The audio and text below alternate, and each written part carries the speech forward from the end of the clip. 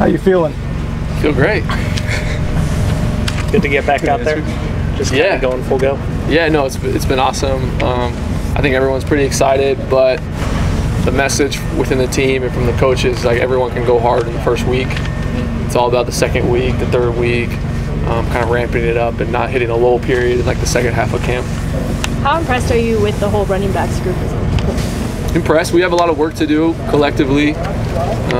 That's with everyone, but I really like how the young guys are soaking up the whole playbook, because it's a lot to learn. We already know it all, but we're teaching them everything, and so really impressed with how fast they've picked it up.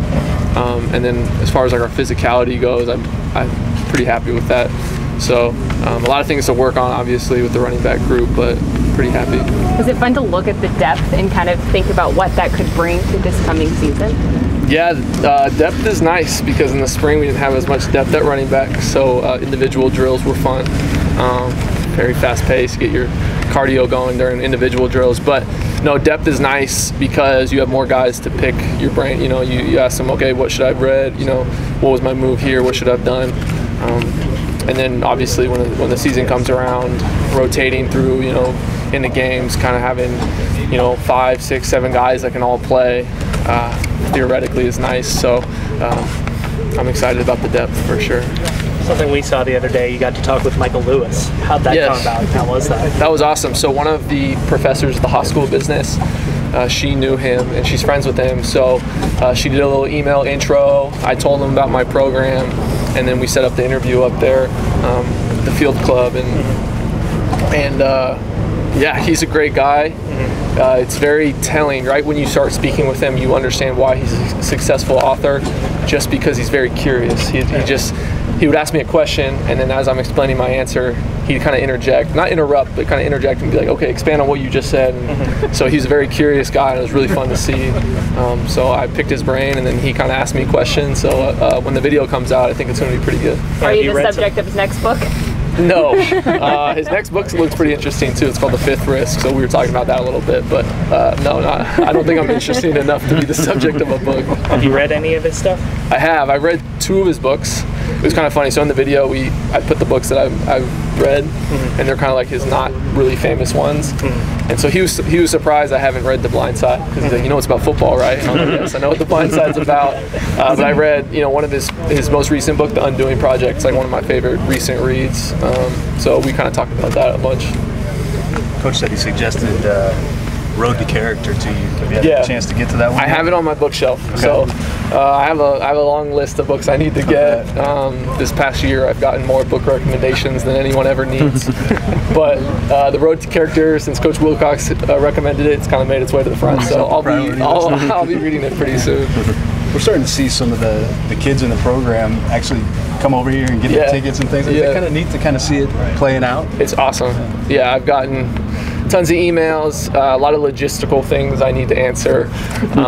So advice for people out there sending out mass emails, make sure you're very specific on what you say. I did actually send out a clarification email. But no, it's been great. People have already come and redeemed their tickets. I think the idea behind that is we want the Cal Ticket Office to know, get a rough estimate of how many people will show up. But we're assuming that the bulk of people will show up on game day, and we'll have enough tickets for everyone. Have you gotten to meet many? Meet any of the people that have redeemed. Families. One person I actually spoke, so he's an elementary school teacher, and I spoke to his classroom last season, and he came and redeemed his tickets for, I think, his nephew or niece. So I was able to meet him, but I haven't met everyone that's redeemed their tickets yet. A couple of the guys in the first week of camp mentioned Ross kind of leaping even from spring to now. Have you seen a jump in his command of the offense or anything else? Yeah, and that comes with experience. That's all the quarterbacks. But Ross and I had a conversation 2 or 3 days ago, and I was just like, man, it's so awesome seeing you out there commanding the offense. Hey, cut in your split, in the huddle. He knows exactly where everyone's supposed to be, and that's what you need. But it's still open competition. All the quarterbacks are battling. They all have a really good command on the offense. But yeah, Ross has that experience with him, that kind of bravado and that confidence, and I've loved it so far. And so it's all, like I said, for everyone on the team, but for Ross too, it's about sustaining that for the next 2 weeks before we play, 3 weeks before we play. How is it to hear him being a lot more vocal and being complimentary with some guys on the offense? It's nice. everyone's leadership style is different, but you definitely need those vocal guys, and Ross is comfortable doing that, and he's even more comfortable now that he knows everything a lot better. Anything in particular you'd like to see from the offense here in this next week of training camp? Consistency is it's really, I mean, every football player knows that, or knows this, that camp is really tough in the second, third week. It's really hard. It's like one of those times when it's summer, but everyone's wishing for school to start so that camp will be over. But it's stressed within the locker room. It's stressed in the team meetings, position meetings. It's like we just in the second week. So for the offense, same thing, same message. It's when two huddle comes, when fastball comes, we need to have the same mindset that we had on day one, because you saw everyone flying around the first week, so we want to see it the second. And that's just naturally the first week you're so enthusiastic, and then all of a sudden, fresh legs. Do the freshmen hit a wall too? I mean, it's person to person, so we haven't got there yet, but I like, I think the new running backs, they won't hit a wall because we got a good group. So we'll see about the other guys. Somebody will be in there here.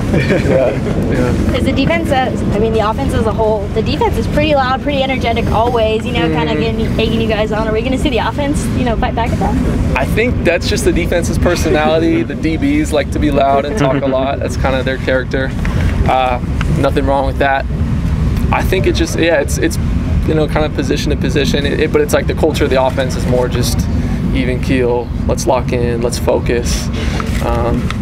So the defense likes to be loud, and that's good for us because they try to get in our face and kind of talk, and so it's good. It's good. It prepares us for when we play in the real games. So it won't be from myself, but maybe some of the other guys on offense will start yapping back. Thanks, Pat. Thank you. Thank you, guys.